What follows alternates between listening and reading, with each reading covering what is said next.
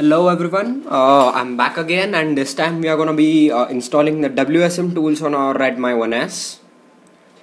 So basically, why WSM tools? So if any of you have wondered how to get the Xposed modules to work on this device, then that's the reason we will be needing the WSM tools, because if we use the Xposed installer to get that on our device, then you will experience that it goes into a boot loop or it just doesn't work. So the WSM tools provides a workaround for that, and for getting the WSM tools, basically we will be doing a quick Google search for WSM tools RedMi 1S. Now here you will see the link to the MIUI forums.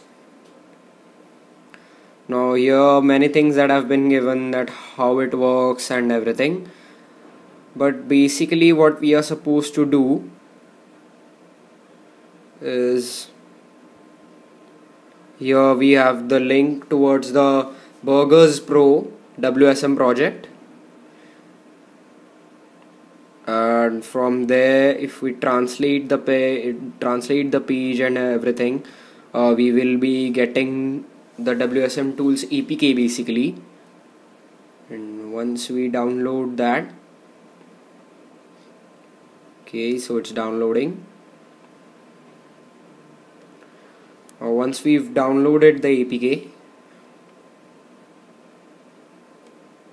we are supposed to install it, and when we install it, we get this WSM tools logo here, icon here, and if we go inside here for the first time, you will be getting framework related installation. You will be getting this UI basically, which shows which app process and Xposed bridge.jar versions are supplied and which are the installed ones. So if you don't have any, then it will show you 0 and 0 for both the values, and your installation mode can be determined, and once we click on install, it will show you this, and once you click on OK, it will install the Xposed modules, Xposed framework for your device. Then we are supposed to reboot our device, and once we reboot, we will be getting the values that have been bundled with this one, of the ones that we've installed over here. Now the latest version has 50 and 51, that is app process has 50, version 50, and Xposed bridge.jar has 51. So we will be doing that, and we will be getting that. And once we do that, if we switch the tab from modules to online, the modules tab will be empty for the first time. Once we go there, we have the repository option, where first of all the WSM tools is ticked, and we have various tools that are available in the WSM repository. But if we change the repository to Xposed instead of WSM, we will be getting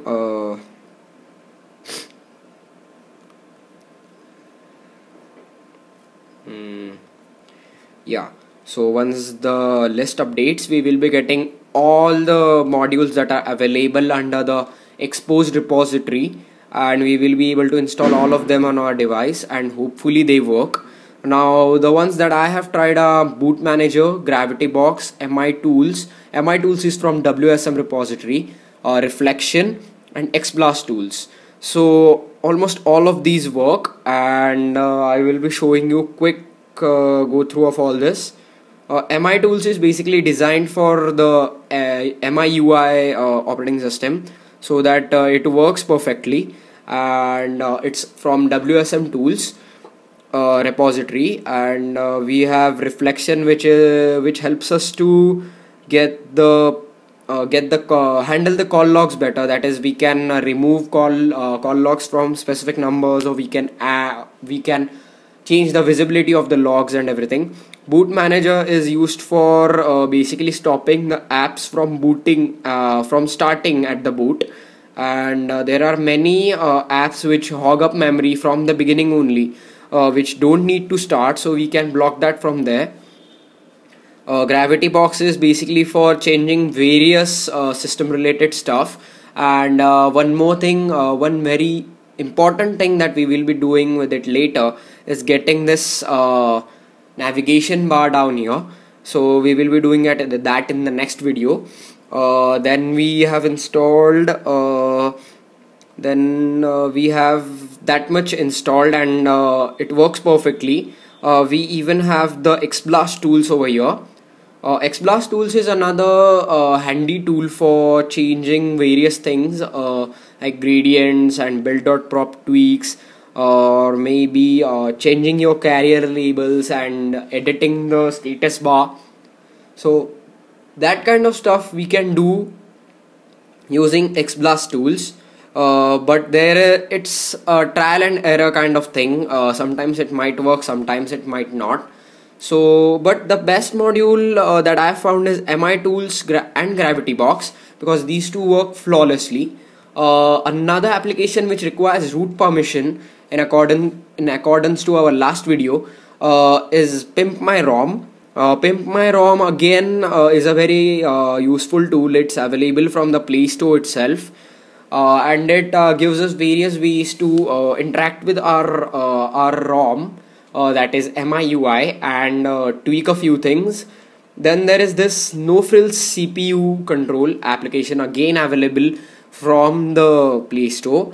Now we will be using this for changing our CPU frequencies, because many people have said that the CPU of our device basically is overclocked. It works on a higher frequency than it should, and that's the reason why it overheats. So if you are on a lower firmware version that is not on the 45.0, then you might find this very handy, because the phone overheats due to this.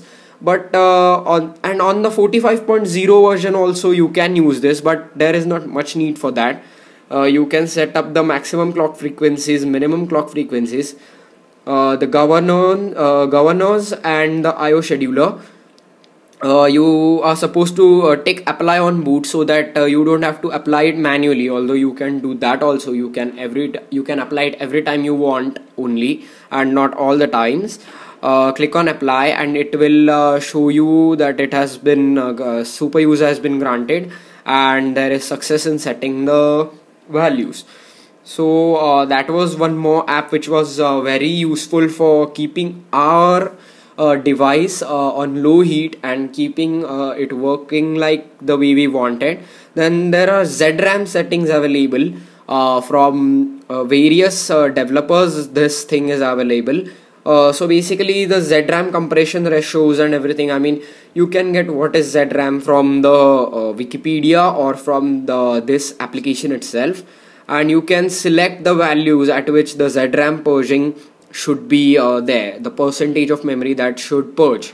So that's a very technical thing, but basically what it does in a nutshell is it helps you speed up your device a little bit.